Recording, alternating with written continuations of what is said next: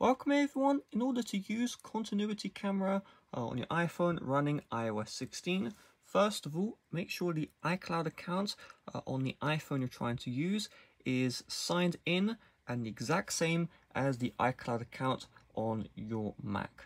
The Mac must also be running macOS Mojave or newer. Then you want to go into a form, whether that is the Mail app, this is a good example, or word processing software.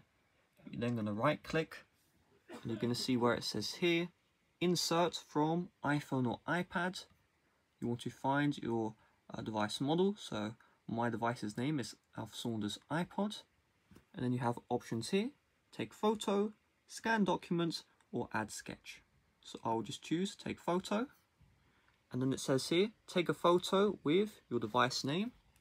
You're going to notice on your iPhone, it's going to open up the camera app, and then what you do is you take the photo, and then once the photo is taken, you have the option to retake or use that photo, and then just like magic, it's going to show up immediately into the Word document you were using or the Mail app you were using. It really is that simple. So with that being said, thanks for watching. Subscribe, because I got like 100k views yesterday and no one subscribed. Well, 50 people did, but that's not good. Bye bye.